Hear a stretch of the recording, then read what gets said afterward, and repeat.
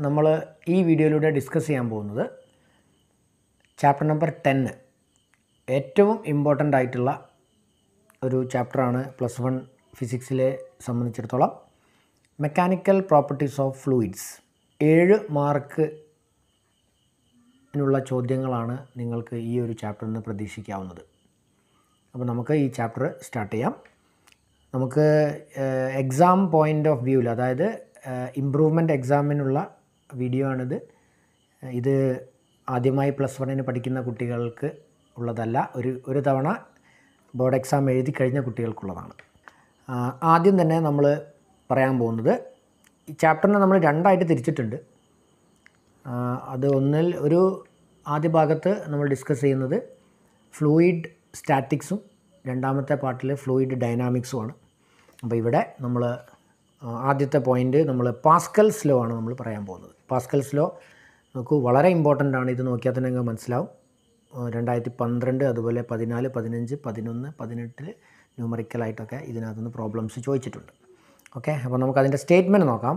Pascal's law പറയുന്നത്, according to Pascal's law, whenever external pressure is applied on any part of a fluid contained in a vessel, it is transmitted equally in all directions. അപ്പോൾ ഈ statement നന്നായിട്ട് പഠിക്കുക. ഇത് സ്റ്റേറ്റ്മെൻറ്റും ചോദിച്ചിട്ടുണ്ട്, അതുപോലെ ഇതിൻ്റെ ആപ്ലിക്കേഷനാണ് ഇനി പറയാൻ പോകുന്നത്. Pascal's ലോയിൻ്റെ application, practical applications of Pascal's law. അപ്പോൾ ആദ്യം നമുക്ക് 2 ആപ്ലിക്കേഷനാണ് മെയിനായിട്ടുള്ളത്. അതിലൊന്ന് ഹൈഡ്രോളിക് ലിഫ്റ്റാണ്. അപ്പോൾ ഇത് ഞാൻ കൊടുത്തതെന്തിനാണെന്ന് വെച്ചാൽ നിങ്ങൾക്കൊരു ഐഡിയ കിട്ടാൻ വേണ്ടിയിട്ടാണ്, എത്രമാത്രം ഇമ്പോർട്ടൻ്റ് ആണ് ഈ ഒരു ടോപ്പിക്ക് എന്നുള്ളതിനെക്കുറിച്ചൊരു ഐഡിയ കിട്ടാൻ വേണ്ടിയിട്ടാണ് ഞാനത് ഇവിടെ എഴുതി വെച്ചിരിക്കുന്നത്. ഓക്കെ, അപ്പോൾ നമുക്ക് ഹൈഡ്രോളിക് ലിഫ്റ്റിനെ കുറിച്ച് പറയാം. ഹൈഡ്രോളിക് ബ്രേക്കും ഉണ്ട്, ഹൈഡ്രോളിക് ലിഫ്റ്റും ഉണ്ട്. ഹൈഡ്രോളിക് ലിഫ്റ്റാണ് അധികവും ചോദിക്കാറ്. ഓക്കെ, ഹൈഡ്രോളിക് ജാക്ക് എന്നും പറയും. അപ്പോൾ ഈ ഡയഗ്രാം നിങ്ങളൊന്ന് നോട്ട് ചെയ്യണം. കാരണം നോക്കൂ, ഇവിടെ ചെറിയ ഫോഴ്സ് കൊടുക്കാൻ ഒരു ചെറിയ പിസ്റ്റണുണ്ട്, ഇവിടെ വലിയ ഫോഴ്സ് കിട്ടാൻ നമുക്ക് കാറും അതുപോലെ ലോറിയും ബസ്സും ഒക്കെ നമ്മൾക്ക് സർവീസിന് വേണ്ടി കൊണ്ടുപോകുമ്പോൾ ഇങ്ങനെയുള്ളൊരു സെറ്റപ്പാണ്. അപ്പോൾ ഇത് വരച്ച് പഠിക്കണം, ഇത് വരയ്ക്കാൻ ഇമ്പോർട്ടൻ്റ് ആണ്. നമുക്ക് കൊടുക്കുന്ന ചെറിയ ഫോഴ്സ് ഇവിടെയാണ്, ഇവിടെയുള്ള പിസ്റ്റണാണിത്. പിസ്റ്റൻ്റെ ഏരിയ ഇവിടെ കുറവാണ്, ഇതിനെ A1 എന്ന് വിളിക്കുന്നു, ഇവിടെ A2 എന്ന് വിളിക്കുന്നു. ബൈ പാസ്കൽസ് ലോ പ്രഷർ നമ്മൾ സപ്ലൈ ചെയ്ത് കഴിഞ്ഞാൽ അത് ഈക്വലായിട്ട് എല്ലായിടത്തേക്കും ഒരുപോലെ ട്രാൻസ്മിറ്റ് ചെയ്യുന്നതാണ്. അപ്പം ഇവിടെ നമുക്ക് 1 എന്ന റീജിയൻ വിളിക്കാം, ഇവിടെ 2ഉം. അപ്പോൾ P1 എന്ന് വെച്ചാൽ ഇവിടെ നമ്മൾ അപ്ലൈ ചെയ്യുന്ന പ്രഷറാണ്, that is equal to P2. P1 എന്ന് വെച്ചാൽ എന്തായിരുന്നു? പ്രഷർ എന്ന് പറഞ്ഞു കഴിഞ്ഞാൽ ഫോഴ്സ് ബൈ ഏരിയ ആണ്. അപ്പോൾ F/A1 is equal to F1/A1 is equal to F2/A2 ആണ്. അപ്പോൾ നമുക്ക് കിട്ടുന്ന F2, വലിയ ഫോഴ്സ് F2 എത്രയായിരിക്കും? ഇമ്പോർട്ടൻറ്റ്. ഈ A2 ഇങ്ങോട്ട് കൊണ്ടുപോവുക, F1/A1 അവിടെയുണ്ട് ഇൻറ്റു A2. അപ്പോൾ ഇത് നിങ്ങൾ ഓർത്ത് വെക്കണം. ഇതാണ് hydraulic ലിഫ്റ്റിൻ്റെ working principle. Hydraulic ലിഫ്റ്റിൻ്റെ working principle എന്താണ്? പാസ്കൽസ് ലോ ആണ്. ഇനി പാസ്കൽ തന്നെ കണ്ടുപിടിച്ചിരിക്കുന്ന മറ്റൊരു ഫിനോമിനനാണ് ഹൈഡ്രോസ്റ്റാറ്റിക് പാരഡോക്സ്. ഇത് വളരെ ഇമ്പോർട്ടൻ്റ് ആണ്. അത് മാർച്ച് 2013 ചോദിച്ചിട്ടുണ്ട്. ഒന്നുമില്ല, ഇവിടെ നിങ്ങൾ കാണുന്നത് പോലെ പല ഷേപ്പുള്ള വെസലുകളാണ് ഇവിടെ കാണിച്ചിരിക്കുന്നത്. അതിൽ നമ്മൾ ഫില്ല് ചെയ്തിരിക്കുന്നു fluid. But the pressure exerted by liquid column depends only on height of the liquid, അല്ലെങ്കിൽ height of the liquid column, and not on the shape of the containing vessel. ഇത് ഈ ക്വസ്റ്റ്യനെ ഇങ്ങനെ തന്നെയാണ് ചോദിച്ചിട്ടുള്ളത്. ഈ ഡയഗ്രാം തന്നിട്ട് what is the pressure at the bottom of each vessel എന്നാണ്. ഇതിൻ്റെ ആൻസർ ഈക്വൽ എന്നാണ്. ഇതിൻ്റെ കാരണം ഒരു ലിക്വിഡ് കോളം ഉണ്ടാക്കുന്ന പ്രഷർ, ഈ ഇക്വേഷനും കൂടെ ഒന്ന് ഓർത്ത് വെച്ചോളൂ. ഇത് H എന്ന ഹൈറ്റാണ് ഈ ലിക്വിഡ് കോളത്തിനുള്ളതെങ്കിൽ ഇതിൻ്റെ ബോട്ടം സൈഡിൽ എക്സേർട്ട് ചെയ്യുന്ന pressure P is equal to H/ρg ആയിരിക്കും. ഓക്കെ, അപ്പോൾ ഷേപ്പ് എന്താ എന്നുള്ളതല്ല, അതിന് പകരം ഈ ഹൈറ്റ് എത്രയാണ് ഉള്ളത് അതിനെ ഡിപ്പെൻഡ് ചെയ്തിട്ടാണ് എന്ത് ചെയ്യുക, ഈ ഒരു ലിക്വിഡ് കോളം ഇവിടെ ഉണ്ടാക്കുന്ന പ്രഷർ മാറുക. ഓക്കെ, അപ്പോൾ ഹൈറ്റ് കൂടിയാൽ പ്രഷർ കൂടും, ഹൈറ്റ് കുറഞ്ഞാൽ പ്രഷർ കുറയും, ഈ ഇക്വേഷൻ അനുസരിച്ച്. പക്ഷേ ഈ ഷേപ്പ് ആ ഒരു പ്രഷറിനെ ഡിപ്പെൻഡ് ചെയ്യുന്നില്ല എന്നുള്ളതാണ് ഹൈഡ്രോസ്റ്റാറ്റിക് പാരഡോക്സ്. അടുത്തത് നമ്മൾ ഇനി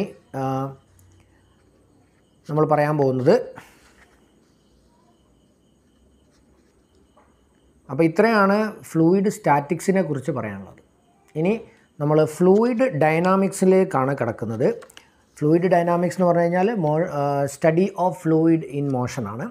അതിൽ നമ്മൾ പറയാൻ പോകുന്നത് stream line and turbulent flow. Very important ആണ്. Stream line and turbulent flow ആണ്. ഇത് ഒരുപാട് തവണ ചോദിച്ചിട്ടുള്ളതാണ്. മാർച്ച് 2013, അതുപോലെ ഇമ്പ്രൂവ്മെൻറ്റ് 2015 ചോദിച്ചതാണ്. അപ്പോൾ എന്താണ് ടർബുലൻറ്റ് ഫ്ലോയും എന്താണ് സ്ട്രീം ലൈൻ ഫ്ലോയും നോക്കാം. ആദ്യം നമുക്ക് നോക്കാം എന്താണ് സ്ട്രീം ലൈൻ ഫ്ലോ. അപ്പോൾ അതിൻ്റെ ഡെഫിനിഷൻ എങ്ങനെയാണ്? ഒരു liquid, if A liquid flow such that each particle passing A point moves along the same path and the same velocity as it's പ്രീഡിസസർ. എന്ന് വെച്ചാൽ മുൻപേ പോയ പാർട്ടിക്കിളിൻ്റെ അതേ വെലോസിറ്റിയിൽ തന്നെ പിന്നാലെ വരുന്ന പാർട്ടിക്കിളും മൂവ് ചെയ്യുകയാണെങ്കിൽ, അതേ വെലോസിറ്റിയിൽ മൂവ് ചെയ്യുകയാണെങ്കിൽ അതിനെയാണ് നമ്മൾ എന്ത് വിളിക്കുക? Stream lined flow. Okay, calm and quiet flow എന്നൊക്കെ വേണമെങ്കിൽ വിളിക്കാം. എന്നാൽ എന്താണ് ടർബുലൻറ്റ് ഫ്ലോ എന്ന് നമുക്ക് നോക്കാം. ഇപ്പോൾ ഒരു ലിക്വിഡ് ഫ്ലോ ചെയ്യുന്നത് such that it's velocity exceeds, same അല്ല, എക്സീഡ് ചെയ്യുന്നു A certain limiting value called critical velocity. അപ്പോൾ ഒരു ക്രിട്ടിക്കൽ വെലോസിറ്റിയിലേക്കാളും ഒരു ലിമിറ്റ് കൂടിയ ഫ്ലോയാണ് നമ്മൾ ശരിക്കും ടർബുലൻറ്റ് ഫ്ലോ എന്ന് വിളിക്കുന്നത്. ടർബുലൻറ്റ് ഫ്ലോ ആയാൽ എങ്ങനെ മനസ്സിലാവുക? അത് ബിക്കംസ് സിഗ്സാഗ്. അതായത് ഇങ്ങനെ നമുക്ക് ആ ഡയഗ്രം ഒന്ന് നോക്കാം. സ്ട്രീം ലൈൻഡ് ഫ്ലോ നോക്കൂ. സ്ട്രീം ലൈൻ ഫ്ലോ വരയ്ക്കാൻ ചോദിക്കാറുണ്ട്. അപ്പോൾ അത് ജസ്റ്റ് ഒന്ന് പാരലൽ വരകൾ ഇട്ടിട്ട് ആരോ മാർക്ക് ഇട്ടാൽ മതി. അതേപോലെ ടർബുലൻറ്റ് ഫ്ലോ ഇങ്ങനെ ഉണ്ടാവുക. ഇപ്പോൾ ഇവിടെ എന്താ സംഭവിച്ചത്? ഇവിടുന്ന് ഇവിടം വരെ സ്ട്രീം ലൈൻഡ് ആണ്. ഓക്കെ, ഇവിടുന്ന് അങ്ങോട്ട് ഇവിടെ ഒരു ഒബ്സ്റ്റക്കിൾ, ഒരു തടസ്സം വെച്ചപ്പോൾ ഇവിടുന്ന് ഒരു ക്രിട്ടിക്കൽ വെലോസിറ്റി കൂടി ഇപ്പോൾ സിഗ്സാഗായി ഭയങ്കര ചുഴികളൊക്കെ രൂപപ്പെട്ടു. ഇതിനെയാണ് നമ്മൾ എന്ത് വിളിക്കുക? Turbulent flow. അപ്പോൾ ഇത് വളരെ ഇമ്പോർട്ടൻ്റ് ആയിട്ടുള്ള ഒരു ടോപ്പിക്കാണ്. ഇനി നമുക്ക് അടുത്ത ടോപ്പിക്കിലേക്ക് കയറാം. ഇക്വേഷൻ ഓഫ് കണ്ടിന്യൂയിറ്റിയാണ് നമ്മൾ ഇനി പറയാൻ പോകുന്നത്. ഇക്വേഷൻ ഓഫ് കണ്ടിന്യൂയിറ്റി എന്ന് വെച്ച് കഴിഞ്ഞാൽ വളരെ ഫ്ലൂയിഡ് ഡൈനാമിക്സിൽ വളരെ സ്ഥാനമുള്ള ഒരു ലോയാണ്.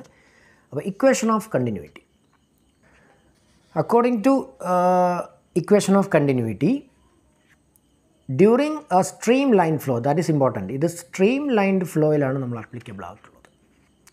During stream lined flow, the non-viscous and incompressible fluid through a pipe of varying area of cross section, the product of area of cross section and normal fluid velocity remains constant throughout the flow.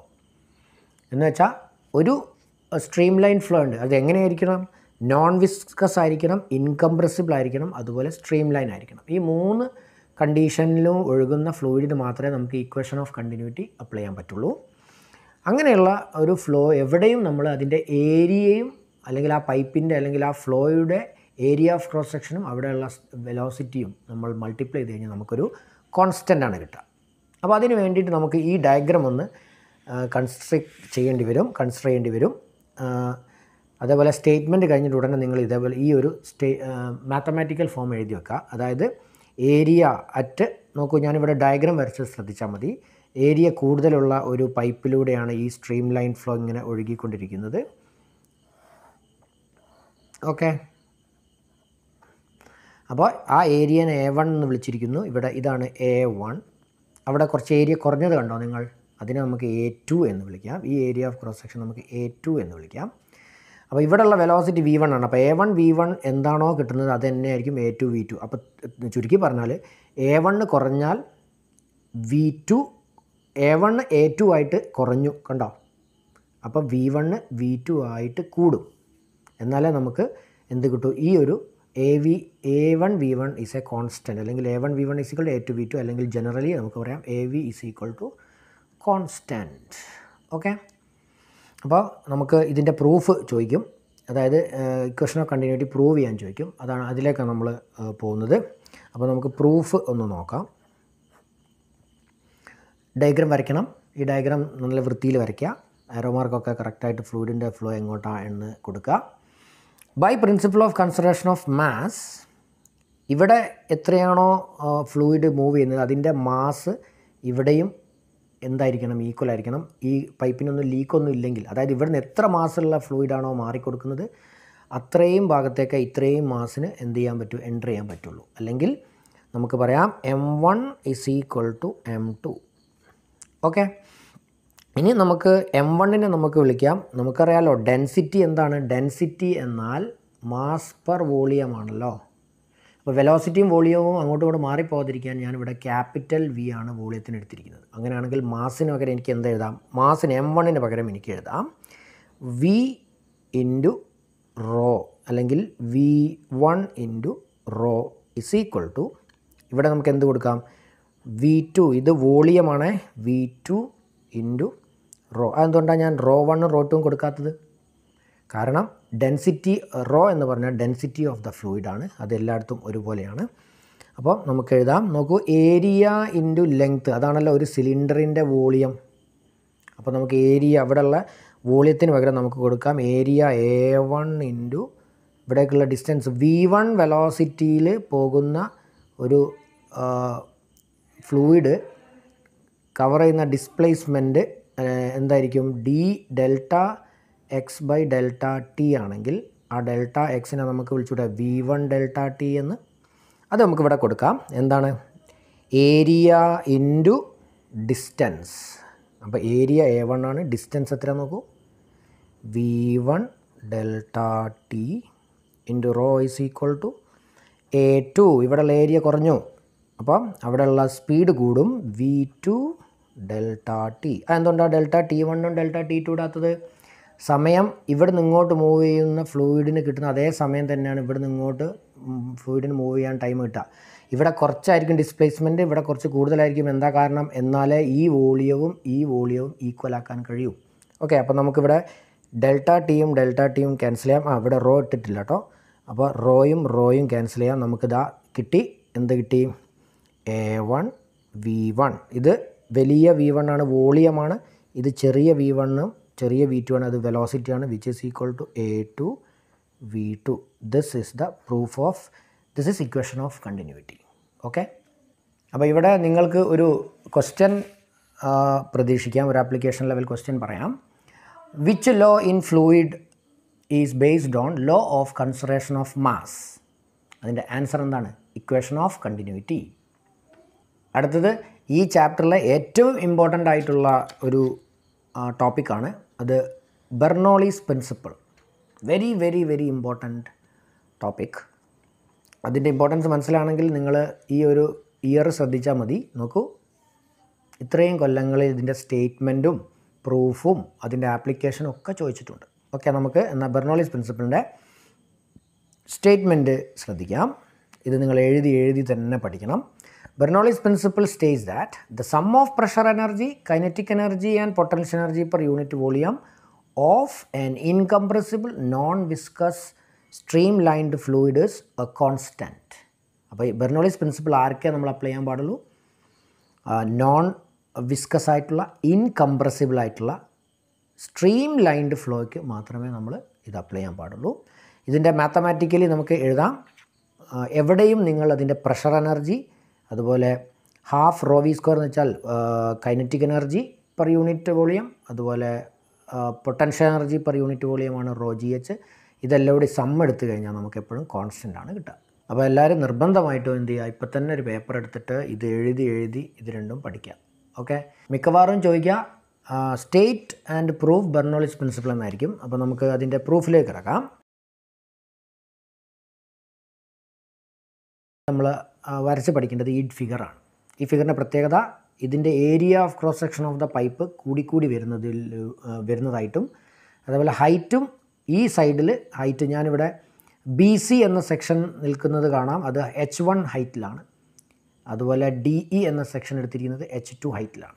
അപ്പോൾ equation of continuity കൂടി നമ്മളിവിടെ എന്ത് ചെയ്യുന്നുണ്ട്, പ്രയോഗിക്കുന്നുണ്ട്. അത് നിങ്ങൾക്ക് വഴിയേ മനസ്സിലാവും. അപ്പോൾ ഇവിടെ നിന്ന് എത്രയാണോ ഫ്ലൂയിഡ് നീങ്ങുന്നത് അത്ര തന്നെ ഫ്ലൂയിഡ് ഇവിടെ നിന്ന് ഇങ്ങോട്ട് നീങ്ങും അല്ലേ, according situ conservation of mass അനുസരിച്ച് ഇവിടെ നിന്ന് ഇങ്ങോട്ട് പോകുന്ന വോളിയവും ഇവിടെ നിന്ന് ഇങ്ങോട്ട് പോകുന്ന വോളിയവും സെയിം ആയിരിക്കും. അപ്പോൾ ഇവിടെ ഏരിയ കുറവാണ്, ഇവിടെ ഏരിയ കൂടുതലാണ്. ഏരിയ കുറഞ്ഞതുകൊണ്ട് തന്നെ കൂടുന്ന ഡിസ്റ്റൻസ് നീങ്ങുന്ന ഡിസ്റ്റൻസ് കൂടുതലായിരിക്കും. ഇവിടെ ഏരിയ കൂടുതലായതുകൊണ്ട് വോളിയം കോൺസ്റ്റൻ്റ് ആക്കാൻ നീങ്ങുന്ന ഡിസ്റ്റൻസ് കുറവായിരിക്കും. ഓക്കെ, അപ്പോൾ ഇത്രയും പാരാമീറ്ററുകൾ എന്തൊക്കെയാണെന്ന് നോക്കിക്കോളൂ. ഇവിടെയുള്ള പ്രഷർ P1, ഇവിടെയുള്ള പ്രഷർ P2. ഇത് അന്തരീക്ഷത്തിലേക്കാണ് ഈ ഫ്ലൂയിഡ് പുറത്തേക്ക് വരാൻ പോകുന്നത്. അതുപോലെ ഇവിടെയുള്ള ഹൈറ്റ് H1, ഇവിടെയുള്ള ഹൈറ്റ് H2. ഈ ഡിസ്റ്റൻസ് V1 ഡെൽറ്റ ടി ആണ്. കാരണം V1 എന്ന് വെച്ചാൽ അവിടേക്കുള്ള ഈ ഫ്ലൂയിഡിൻ്റെ സ്പീഡാണ്. ഇത് V2 ഡെൽറ്റ ടി ആണ്. കാണുന്നുണ്ടല്ലോ അല്ലേ, V2 ഡെൽറ്റ ടി ആണ്, ഇത് V1 ഡെൽറ്റ ടി ആണ്. അപ്പോൾ ഇതിലൂടെ സ്ട്രീം ലൈൻഡ് ആയിട്ടുള്ള ഫ്ലോ ആണ്. അത് വളരെ ഇമ്പോർട്ടൻ്റ് ആണ്. സ്ട്രീം ലൈൻഡ് ഫ്ലോയ്ക്ക് മാത്രമേ നമ്മളിത് അപ്ലൈ ചെയ്യാൻ പാടുള്ളൂ. ഇൻകംപ്രസിബിളും നോൺ വിസ്കസും ആയിരിക്കണം. ഓക്കെ, അപ്പോൾ ഈ ഡയഗ്രാം വരച്ച് പഠിക്കുക. ഇത് ഈ വര എന്താണെന്ന് വെച്ച് കഴിഞ്ഞാൽ ഈ ഒരു പൈപ്പ് എവിടെയോ കുത്തി നിർത്തിയതുപോലെയൊന്നുമല്ല. ഇത് റെഫറൻസ് ആയിട്ട്, ഇതിപ്പോൾ എർത്ത് സർഫസ് എന്ന് വേണമെങ്കിൽ നമുക്ക് പറയാം, എർത്ത് സർഫസ്. ഓക്കെ, ഈ earth സർഫസിന് with respect to height. Okay, ഇനി നമ്മൾ നോക്കാം change in kinetic energy of the fluid. ഇവിടെയുള്ള കൈനറ്റിക് എനർജിയും അതുപോലെ DE എന്ന ഏരിയയിലുള്ള കൈനറ്റിക് എനർജിയും തമ്മിലുള്ള ചേഞ്ച് എത്രയാണെന്ന് നോക്കാം. ഡെൽറ്റ K എന്ന് വിളിക്കാം. അതപ്പം നമുക്ക് final kinetic energy half mv2² minus half mv1² എന്ന ഇക്വേഷനിൽ ഹാഫ് m രണ്ട് സ്ഥലത്തും കോമൺ ആയതുകൊണ്ട് എന്ത് ചെയ്യുന്നു, ഹാഫ് m പുറത്തെടുക്കും. ഓക്കെ, അപ്പോൾ delta K is equal to ഹാഫിന് മാറ്റമൊന്നുമില്ല, എമ്മിന് പകരം നമുക്ക് റോ ഡെൽറ്റ V എന്ന് കൊടുക്കാം. എന്താണ് ഡെൽറ്റ V? ഡെൽറ്റ V എന്ന് പറഞ്ഞാൽ ചേഞ്ച് ഇൻ വോളിയാണ്, മറന്നു പോകരുത്. ഇത് വെലോസിറ്റിയും വോളിയും അങ്ങോട്ടും ഇങ്ങോട്ടും കുട്ടിക്ക് എപ്പോഴും മാറിപ്പോകുന്നുണ്ട്. ഇവിടെ ഒരു വെലോസിറ്റി ഉണ്ട്, എന്നാൽ ഇവിടെ പുറത്തുള്ളത് M എങ്ങനെയാണ് വന്നത് നമുക്കറിയാം, മാസ് പെർ വോളിയമാണ് ഡെൻസിറ്റി. അങ്ങനെയാണെങ്കിൽ M എന്തായിരിക്കും, ഡെൻസിറ്റി ഇൻറ്റു വോളിയം. ഓക്കെ, അപ്പോൾ അത് പുറത്ത് മാസിന് പകരം അങ്ങനെ എഴുതി. V2² മൈനസ് V1² മാറ്റമൊന്നുമില്ല. ഓക്കെ, അടുത്ത സ്റ്റെപ്പിൽ എന്താ നോക്കൂ, half raw delta V1² minus V2² minus V1². അതായത് ഞാൻ ഈ സ്റ്റെപ്പ് ഇവിടെ എഴുതിയത് നിങ്ങൾക്ക് എങ്ങനെയാണ് ഇങ്ങോട്ട് ജമ്പ് ചെയ്തതെന്ന് മനസ്സിലാൻ വേണ്ടിയിട്ട് ഞാനത് എക്സ്പ്ലെയിൻ ചെയ്തിരിക്കുകയാണ്. ഓക്കെ, അപ്പോൾ ഇതിനെ ഞാൻ ഇക്വേഷൻ നമ്പർ 1 എന്ന് വിളിച്ചു. ഓക്കെ, ഇതിന് ഞാൻ ഉപയോഗിച്ചത് മാസ് എന്ന് പറഞ്ഞാൽ വോളിയം ഇൻറ്റു ഡെൻസിറ്റി എന്നുള്ള ആ ഒരു ഇതാണെന്ന് ഇവിടെ കാണിച്ചിരിക്കുകയാണ് കേട്ടോ. ഇനി അടുത്തത് ചേഞ്ച് ഇൻ പൊട്ടൻഷ്യൽ എനർജി. ഈ രണ്ട് BC അതുപോലെ DE റീജിയനിൽ change in potential energy delta U എന്ന് എടുത്തിരിക്കുന്നു. mgH2, അതായത് ഇവിടെയാണ് കൂടുതൽ പൊട്ടൻഷ്യൽ എനർജി ഉള്ളത്. അപ്പോൾ ഞാനിവിടെ കുറഞ്ഞ പൊട്ടൻഷ്യൽ എനർജിയാണ്. അപ്പോൾ final potential energy minus initial potential energy. അതിൽ നിന്നും mg രണ്ടിലുള്ളതുകൊണ്ട് ഞാൻ കോമൺ ആയിട്ട് എന്ത് ചെയ്യുക, ഒരു സ്റ്റെപ്പ് സ്കിപ്പ് ചെയ്തിരിക്കുകയാണ്. ഇവിടെ m മാറ്റി ചെയ്തതുപോലെ തന്നെ നമ്മൾ റോ ഡെൽറ്റ V ഉപയോഗിച്ചിട്ട് ഇത് കണ്ടില്ലേ, ഇവിടെ ചെയ്തതുപോലെ നമ്മളിവിടെയും ഇതിന് ഇക്വേഷൻ നമ്പർ 2 എന്ന് കൊടുത്തു. അപ്പോൾ നമുക്ക് എന്ത് കിട്ടി, ചേഞ്ച് ഇൻ കൈനറ്റിക് എനർജിയും ചേഞ്ച് ഇൻ പൊട്ടൻഷ്യൽ എനർജിയും കിട്ടി. ഇനി നമ്മൾ പറയാൻ പോകുന്നത് work done on the fluid at BC. ആ ഡയഗ്രാം നമുക്ക് ഇവിടേക്ക് കൊണ്ടുപോയി വെക്കാം, നമുക്ക് ഇത് റെഫർ ചെയ്യാമല്ലോ. അതായത് work done on the fluid at BC, അതായത് ഇവിടുന്ന് അങ്ങോട്ടാണ് ഫ്ലൂയിഡ് പോകേണ്ടതെങ്കിൽ നമുക്ക് ഫോഴ്സ് അപ്ലൈ ചെയ്യേണ്ടത് ഇങ്ങോട്ട്, ഡിസ്പ്ലേസ്മെൻറ്റ് അങ്ങോട്ട്. അതുകൊണ്ട് ഫോഴ്സിനും ഡിസ്പ്ലേസ്മെൻറ്റിനും ഇടയിലുള്ള ആംഗിൾ 0. അപ്പോൾ നമുക്കറിയാം വർക്ക് ഡൺ എന്ന് പറഞ്ഞു കഴിഞ്ഞാൽ FS cos തീറ്റയാണ്. തീറ്റയ്ക്ക് നമ്മൾ 0 കൊടുത്തു കഴിഞ്ഞാൽ നമുക്ക് കിട്ടുന്ന W എന്തായിരിക്കും, F × S ആയിരിക്കും. അതാണ് നിങ്ങളിവിടെ കാണുന്നത്. നിങ്ങൾ എക്സാമിന് ഇതൊന്നും എഴുതണമെന്നില്ല കേട്ടോ, ഈ സ്റ്റെപ്പ് ഡയറക്റ്റായിട്ട് എഴുതിയാൽ മതി. ഇനി നമ്മൾ പറയാൻ പോകുന്നത് W1 ഈസ് ഈക്വൽ ടു, നോക്കൂ, ഫോഴ്സ് പെർ ഏരിയ ആണല്ലോ പ്രഷർ. അങ്ങനെയാണെങ്കിൽ ഫോഴ്സ് എങ്ങനെ കണ്ടുപിടിക്കാം, പ്രഷർ ഇൻറ്റു ഏരിയ വരില്ലേ. ഇവിടെയുള്ള ഫോഴ്സ് F1 അല്ലേ, അവിടെയുള്ള ഏരിയ A1 അല്ലേ, അവിടെയുള്ള പ്രഷർ P1 അല്ലേ. അങ്ങനെയാണെങ്കിൽ F1ന് പകരം P1 A1 കൊടുത്തൂടെ. നിങ്ങളിവിടെ കാണുന്നില്ലേ P1 A1. Is that clear? Okay, ഇനി ഡിസ്പ്ലേസ്മെൻറ്റ് നോക്കൂ, V1 ഡെൽറ്റ ടി ആണ്. അപ്പോൾ V1 ഡെൽറ്റ T2. അപ്പോൾ നമുക്ക് എഴുതാം എന്താണ്, ഏരിയ ഇൻറ്റു ഡിസ്റ്റൻസ് എന്തായിരുന്നു, ഒരു സിലിണ്ടറിൻ്റെ വോളിയമാണ്. അതുകൊണ്ട് W1 work done on the fluid at BC നമുക്ക് എന്ത് കിട്ടി, P1 ഇൻറ്റു ഇത് കിട്ടി. അപ്പോൾ നമുക്ക് equation number P1 into delta V കിട്ടി. അതിന് ഇക്വേഷൻ നമ്പർ 3 എന്ന് വിളിക്കാം.